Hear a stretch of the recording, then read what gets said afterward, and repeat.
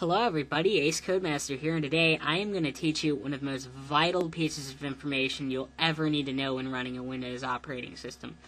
It's a short little bit. It's a keystroke here that'll basically get you on any sticky situation you might run into when running a Windows operating system, whether that's Windows XP, Windows NT, Windows 3.1, or as I have, Windows 7.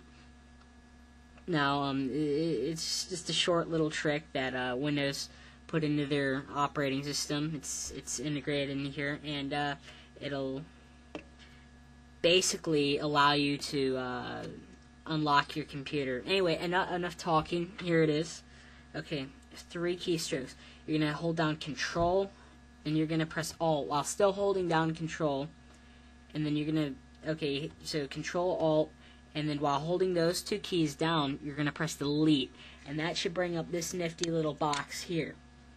Now, as you can see by this graph here is showing your CPU usage history, your physical memory usage history, as well as all kinds of other system information down here.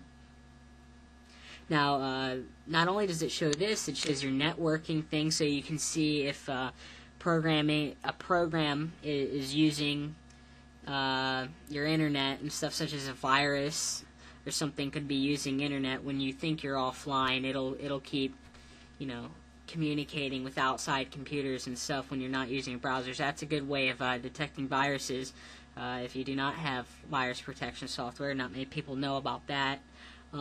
This one, I don't know about if it has it with Windows XP, but I know Windows 7 at least has this service tab here, and this shows you all kinds of different services you have running here.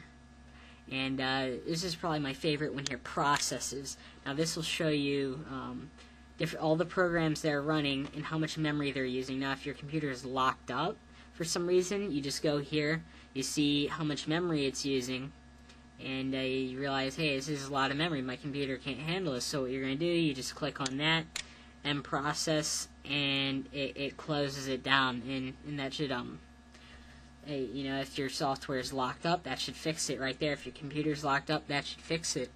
So again, it's not a real hard tip, but it's definitely useful, and I hope you find it useful. And just stay tuned, guys. There's more to come. Alright, this is Ace Codemaster, signing off.